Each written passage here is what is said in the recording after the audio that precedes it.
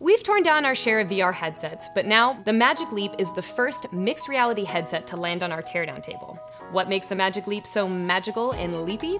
We're gonna tear it down to find out. Unlike the VR headsets we've seen in the past, the Magic Leap is a self-contained unit.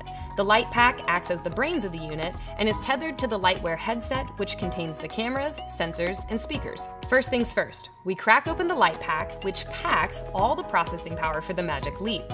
Some tough adhesive holds it together, but some heat and strong prying gets it apart, and we're greeted with, well, not much yet. A glued down status LED panel is resting above the tether cable, which is screwed in place.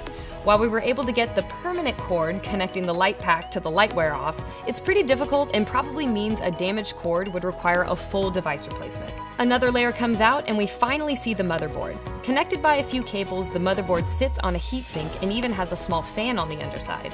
With all the processing power that's packed into the light pack, it makes some sense to see this level of thermal management. Speaking of processing power, let's see what's on that board. Right in the center, we spot the NVIDIA Tegra X2 Parker system on chip that includes the NVIDIA Pascal GPU.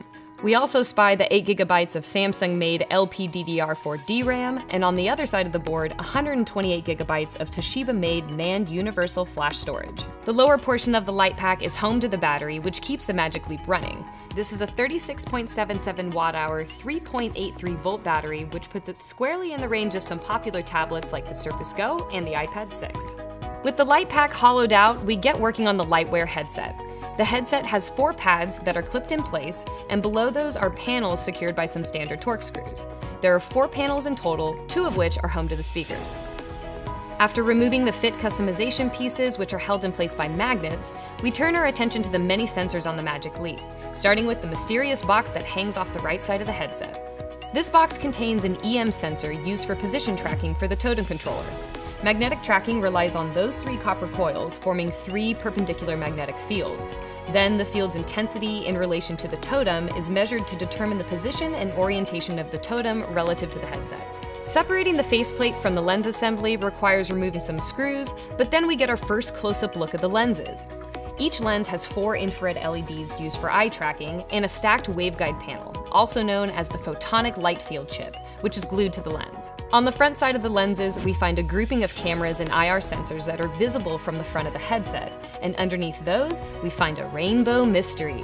This colorful window is actually the optical system for injecting 2 sets of red, green, and blue image light into the diffractive waveguide, with each of the 2 sets handling a different focus plane.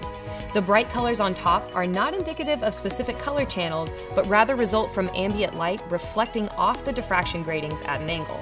So what does this all mean, and how does the Magic Leap actually work? So, there are 2 sets of RGB LEDs that generate light. That light is directed onto a liquid crystal on silicon display that reflects the light based on wavelength to form and project an image. Next, a series of lenses focuses that image into a waveguide, which is really just a fancy name for a structure that guides light in a different direction. And then the waveguide directs the image into the user's eye, allowing the user to perceive that image as an object in space.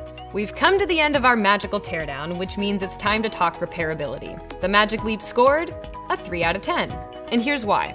On the upside, the speakers are easy to remove and replace with just a single screwdriver. The threaded fasteners are all of the standard Torx and Phillips variety. Disassembly is non-destructive on paper anyway, but with this much glue and this many fragile components, you'd better have buckets of patience and a very steady hand. But on the downside, the battery is only replaceable if you're willing to remove the motherboard and tiptoe your way past several intense glue barriers.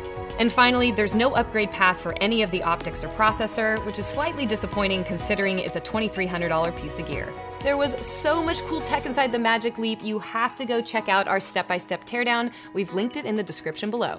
See you next time.